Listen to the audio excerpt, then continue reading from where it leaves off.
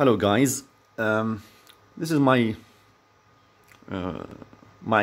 issue with the PlayStation right now, my PS3 console, that when I try to log in into my account, it gives me this notification, this message: system software update is required. Do you want to update?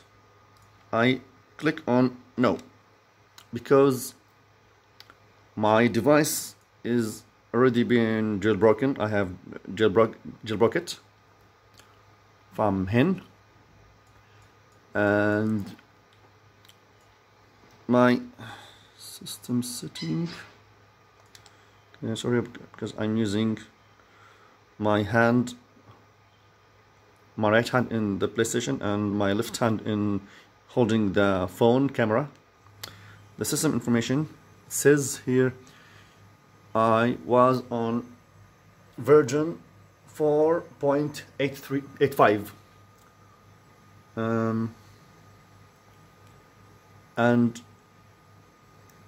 when I try to, I don't want to update, because I don't want to lose the jailbreak, because I don't want to lose many things that I have installed, because I have installed many games, my great games, through the jailbreak.